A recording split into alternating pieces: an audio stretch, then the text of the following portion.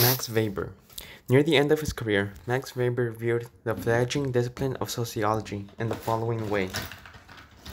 Sociology is a science concerning itself with the interpretive understanding of social action, and thereby with a causal explanation of its course and consequences. We shall speak of action insofar as the acting individual attaches a subjective meaning to his behavior, be it overt or covert, omission or acquiescence. Action is social insofar as its subjective meaning takes account of the behavior of others and is thereby oriented in its course. Weber believed that this definition would allow him to achieve two interrelated goals that, taken together, signify an altogether original approach to the study of social organization. First, he wanted to understand the origin and unique characteristics of modern Western societies. Second, he wanted to construct a system of abstract concepts that would be useful in describing and, hence, understanding social action in such societies. Without a set of clear and precise concepts, Weber argued, systematic social scientific research is impossible. The result was a series of concepts designed to increase understanding of the modern world. Weber's methodology of the social sciences. In 1904, Weber posed a fundamental question: in what sense are there objectively valid truths in those disciplines concerned with social and cultural phenomena? All his subsequent writings can be seen as an answer to this simple query. Indeed, Weber's goal was to show that objective research was possible in those academic disciplines dealing with subjectively meaningful phenomena. The way he pursued this goal is presented here in two parts. First, his depiction of the problem of values in sociological research is shown. This was the central methodological issue for Weber. If sociology were to be a true science of society, he believed it has to be objective. Second, he thought that every science required a conceptual map, an inventory of the key concepts describing the phenomenon being studied, and he began to develop such a system of concepts, labeling them ideotypes. The problem of values. During Weber's time, many observers did not think that an objective social science was plausible because it seemed impossible to separate values from the research process. So most scholars attempting to describe human behavior infused their analyses with political, religious, and other values. Karl Marx's writings constitute an extreme example of this tactic. Weber confronted the problem of values by observing that sociological inquiry should be objective or, to use his term, value-free. Having said that, he then suggested how values and economic interest were connected to social scientific analyses. Value-free sociology. Weber's use of the term value-free is unfortunate because it implies that social sciences should have no values at all, which is plainly an impossibility. What he meant is that researchers' personal values and economic interest should not affect the process of social scientific analysis. He believed that if such factors influenced the research process, the structure of social action could not be depicted objectively. This fundamental concern with attaining objective and verifiable knowledge links all the sciences, natural and social. In Weber's view, sociology should not be a moral science. It is not possible to state scientifically which norms, values, or patterns of action are correct or the best, but rather, it is only possible to describe them objectively. Weber believed that such descriptions would represent a considerable achievement. After all, they did not then exist.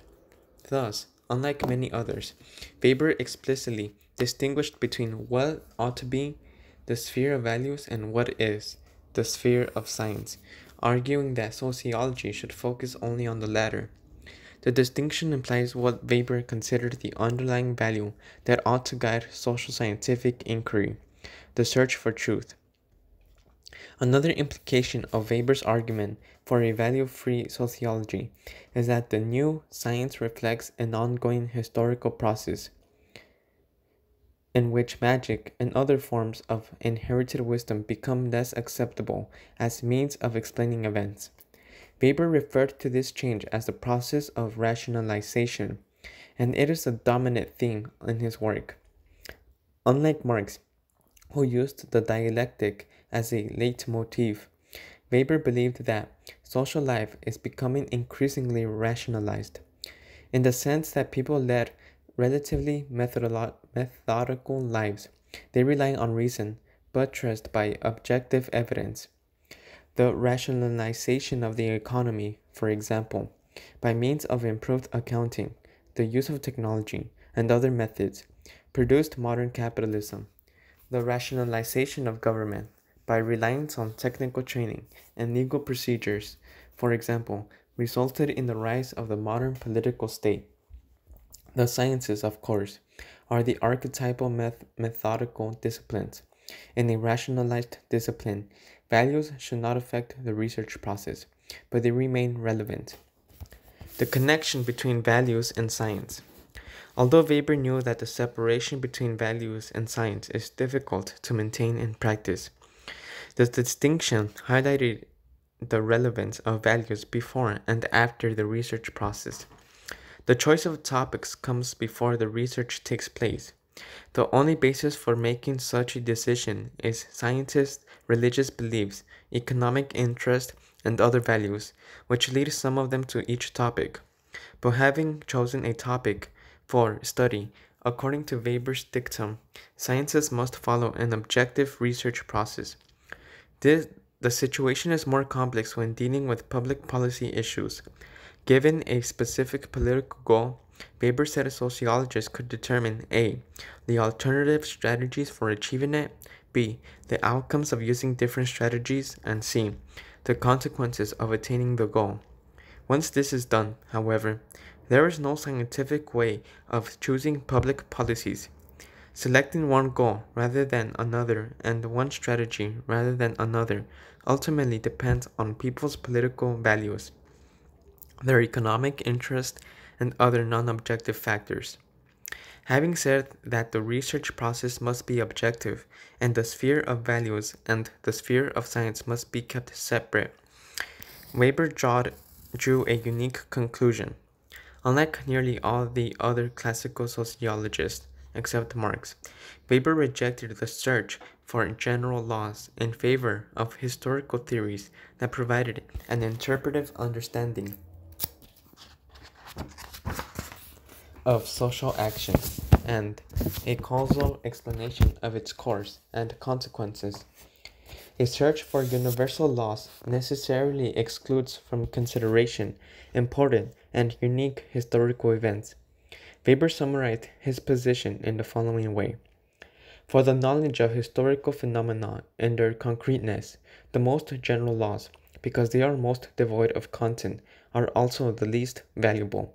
The more comprehensive the validity or scope of a term, the more it leads us away from the richness of reality, since in order to include the common elements of the largest possible number of phenomena, it must necessarily be as abstract as possible, and hence devoid of content. In the social sciences, the knowledge of the universal or general is never valuable in itself.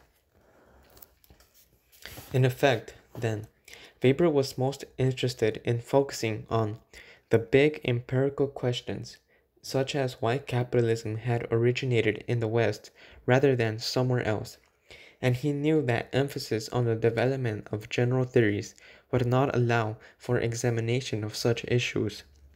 Ideal types were his method for dealing with these issues. Ideal types. To study social phenomena, Weber argued that it is necessary to have a description of the key elements of phenomena. The goal is to describe forms of action and patterns of social organization, while seeking to identify the historical causes of these forms and patterns. The use of what he termed ideal types is central to this approach. An ideal type, or pure type, summarizes the basic properties of a social phenomenon, which, in turn, can help the search for its historical causes. Weber developed two different kinds of ideal types, historical and general. Following is a summary of each. Historical ideal types. Historical events can be described by analytically accentuating their key components. For example, in Weber's famous analysis of the spirit of capitalism, he drew up a list of the features of this belief system. Once the essence or pure form of this belief system is highlighted, it then becomes possible to seek the causes for the emergence of this distinctive historical event. And in Weber's analysis, the emergence of Protestantism appears to have been the key historical cause of the spirit of capitalism, as we will examine later.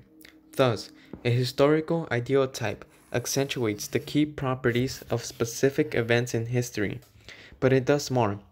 Once the key components of a property of the social world are delineated, the search for causes is given focus and direction. General ideal types. Although Weber did not believe that general laws of human organization could be produced in the social sciences, he still wanted to make generalizations about generic social phenomena. This desire led him to formulate ideal types of phenomena that are always present in human action.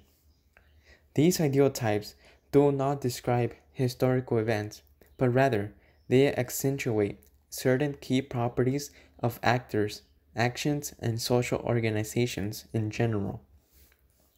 The most famous of these more abstract and general ideal types is Weber's conceptualization of the types of action. According to Weber, people's actions can be classified in four analytically distinct ways. The first type of action is the instrumentally rational, which occurs when means and ends are systematically related to each other based on knowledge. Weber knew that the knowledge that people possessed might not be accurate.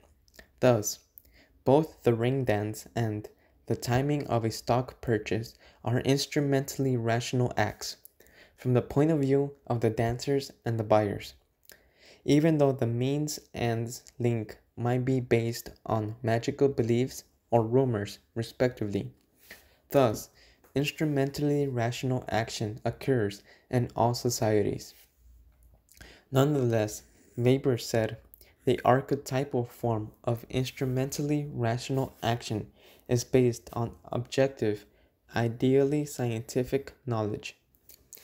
Action buttressed by objective knowledge is more likely to be effective. Its effectiveness is one reason why the spheres in which instrumentally rational action occurs have widened over time, and its pervasiveness in modern societies reflects the historical process of rationalization. The second type of action is value rational, which is a behavior undertaken in light of one's basic values. Weber emphasized that value rational action always involves commands or demands which, in the actor's opinion, are binding. Religious people avoiding alcohol use because of their faith, parents paying for their children's braces and college education, politicians passing laws, and soldiers obeying orders are acting as a result of their values. The essential characteristic of value rational action is that it constitutes an end in itself. The third type of action is traditional, which is behavior determined by ingrained habituation. Weber's point is that in a context where beliefs and values are second nature and patterns of action have been stable for many years, people usually respond to situations from habit. In a sense, they regulate their behavior by customs handed down across generations. In such societies, people resist altering long-established ways of living, which are often sanctified in religious terms. As a result, when confronted with new situations or choices, they often continue in the old ways. Traditional action typifies behavior in contexts where choices are or are perceived to be limited. Traditional action thus characterizes people in pre-industrial societies. The fourth type of action is affectual, which is behavior determined by people's emotions in a given situation. A parent slapping a child and a football player punching an opponent are examples. This type of behavior occurs, of course, in all societies, although it constitutes a residual category that Weber acknowledged but did not explore in detail.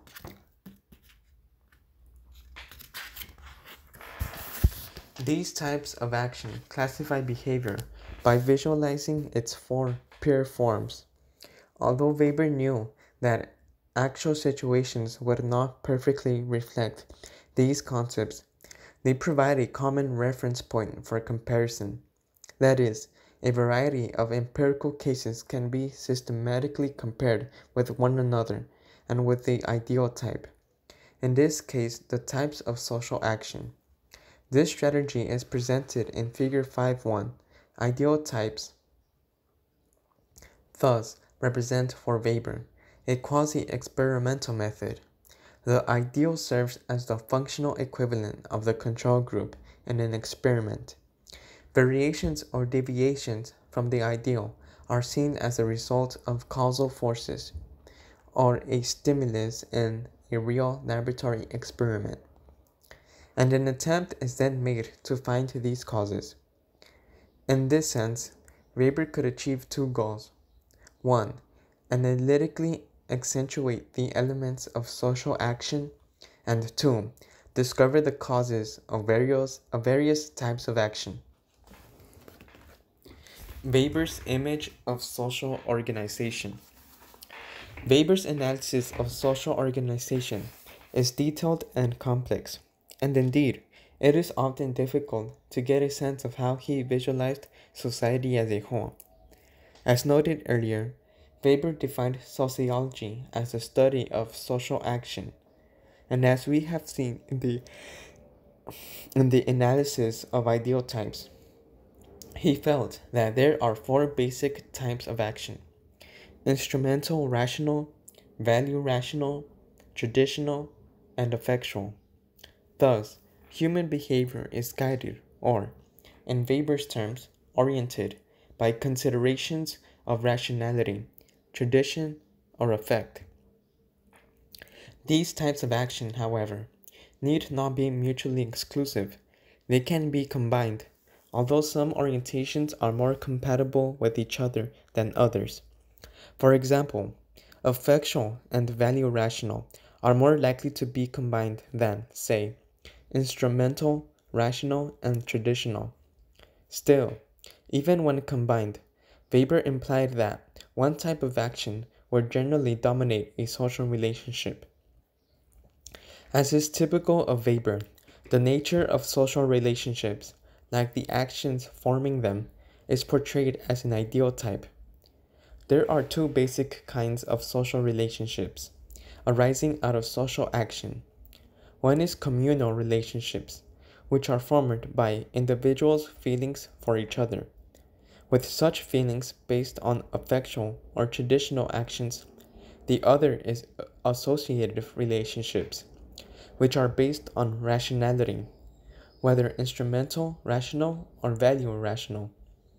Thus, in Weber's view, the two basic types of social relationships, communal and associational, are motivated by a split in the four types of action, with one of these splits revolving around the two types of rational action, value and instrumental, and the other around affectual and traditional orientations.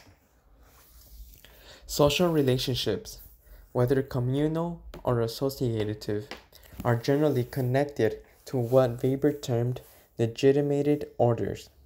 An order appears to be Weber's way of conceptualizing the larger structures that are built from social relationships. Action and social relationships almost always occur within the context of an existing legitimated order. Such orders guarantee that actions and social relationships will be conducted in accordance with maxims or rules, the violation of which will bring about negative sanctions on those failing to meet their obligations. Thus, the structure connecting the more micro processes of action and social relationships to more macro levels of reality is the legitimated order. Like so many concepts in Weber's work, there is a classification of orders into two basic types. One is organized around subjective guarantees that social relationships will proceed in accordance with the rules of the other, with this subjectivity arising from one of three routes. 1. Affect, or emotional surrender to the order. 2. Value rationality, or a belief in the absolute validity of the order as the most efficient means to an end. And 3. Religious beliefs that salvation depends on the order. The other type of order is organized by expectations among actors of certain external effects that are predictable outcomes to actions undertaken. Thus, because actors calculate their actions in accordance with expected outcomes, Weber implied that this kind of order is organized by instrumental rationality. Weber then shifted to the basis of legitimation of orders, that is, routes by which actors ascribe rights to the order to control their conduct. Again, as is typical with Weber, there are several basic types of legitimation. A. Tradition, or the way things have always been. B. Affectual, or emotional attachments to the way things are organized. C. Value rational, or the deduction that the current order is the best possible way of organizing actions. And D. Legal, which is composed of binding agreements entered into by considerations of instrumental rationality among actors or by an external authority that is considered to have the right to impose and enforce agreements. In Figure 5.2, we have diagrammed what we think is Weber's intent, although we must confess that, despite all the definitions and categories, Weber's analytical scheme is far from precise or clear. The subject matter of sociology is social action, whereby actors take cognizance of each other's behaviors.